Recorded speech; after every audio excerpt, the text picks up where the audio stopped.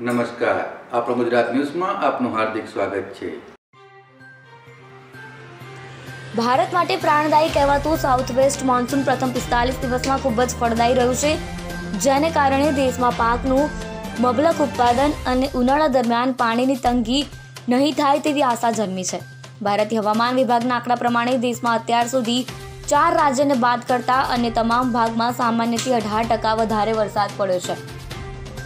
અત્યાર સુધી કેરળ, હિમાચલ પ્રદેશ, ત્રિપુરા અને મિઝોરમમાં ઓછો વરસાદ પડ્યો છે અને કર્ણાટકની વાત કરવામાં આવે તો 4 પર્વતીય જિલ્લાને બાદ કરતા રાજ્યના અન્ય ભાગમાં સામાન્ય કરતાં વધારે વરસાદ પડ્યો છે। કોંગ્રેસના પૂર્વ અધ્યક્ષ રાહુલ ગાંધીએ કોરોના વાયરસની મહામારીના સમયમાં દેશમાં મહાત્મા ગાંધી રાષ્ટ્રીય ગ્રામીણ રોજગાર યોજના અંતર્ગત રોજગારની માંગ વધવાના કારણે મોદી સરકાર પર પ્રહાર કર્યા હતા। તેમણે દાવો કરતા કહ્યું કે વડાપ્રધાન નરેન્દ્ર મોદીએ ખોદેલા આર્થિક ખાડામાંથી ગરીબોને મનરેગા જ બહાર નીકળી શકે છે। રાહુલ ગાંધીએ કહ્યું કે મનરેગા વગર ગરીબી નહીં જાય, પણ ગરીબો જ નાશ પામશે। બેરોજગારની પરિસ્થિતિને ધ્યાનમાં રાખતા 1000 કરોડ રૂપિયાની વિશેષ ફાળવણી કરવાની જાહેરાત કરી હતી, જે 30,000 કરોડ રૂપિયાની વિશેષ ફાળવણીની જાહેરાત હતી। અમેરિકાના વિદેશ મંત્રી માઇક પોમ્પિયો ચીનને લઈને કહ્યું છે કે હવે સમય આવી ગયો છે કે દુનિયા ચીનની કોમ્યુનિસ્ટ પાર્ટી તરફથી ઊભા કરાયેલા પડકારોનો જવાબ આપે। અમેરિકાએ લાંબા સમય સુધી આ પડકારો પર ધ્યાન આપ્યું ન હતું અને બીજા દેશોએ પણ કદાચ આવું જ કર્યું હતું, પણ હવે સ્થિતિને ઠીક કરવાનો સમય આવી ગયો છે। દુનિયામાં જે પણ દેશો લોકશાહીમાં માને છે તેમના માટે ચીનને જવાબ આપવો જરૂરી છે। ચીને અમેરિકા દ્વારા થતી ઉપેક્ષાનો ફાયદો ઉઠાવ્યો છે, પણ હવે રાષ્ટ્રપતિ ટ્રમ્પનું માનવું છે કે આ બંધ થવું જોઈએ। અમેરિકા નિષ્પક્ષ વેપારિક સંબંધો બનાવશે, જેમાં ચીનને એક તરફી ફાયદો ન મળે।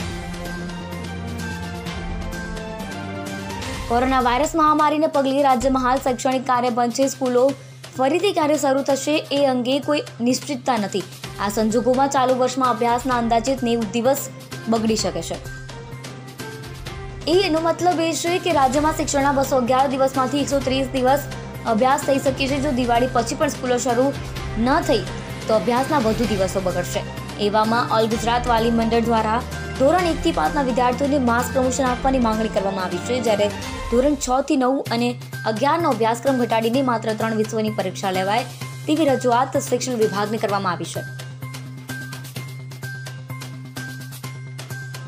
હવામાન વિભાગ દ્વારા 18 જુલાઈ સુધી રાજ્યમાં ભારેથી અતિ ભારે વરસાદની આગાહી કરી છે અને તેમાં પણ ખાસ કરીને સૌરાષ્ટ્ર અને દક્ષિણ ગુજરાત પંથકમાં ધોધમાર વરસાદની સંભાવના વચ્ચે છેલ્લા 24 કલાકમાં રાજ્યના 139 તાલુકાઓમાં હળવોથી ભારે વરસાદ પડ્યો છે। જામજોધપુરમાં 3.5 ઇંચ જેટલો વરસાદ ખાબક્યો હતો। વલસાડ, દમણ, દાદરા નગર હવેલી, જૂનાગઢ, બુધવારે વલસાડ, દમણ, દાદરા નગર હવેલીમાં ભારે વરસાદ પડી શકે છે।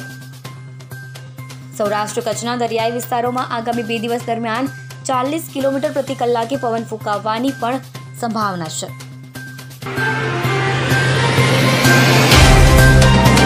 तो व्हाट्सएप, ट्विटर, फेसबुक, इंस्टा जहाँ भी आपका अकाउंट है, इसे शेयर बटन के द्वारा वहाँ पर शेयर करें।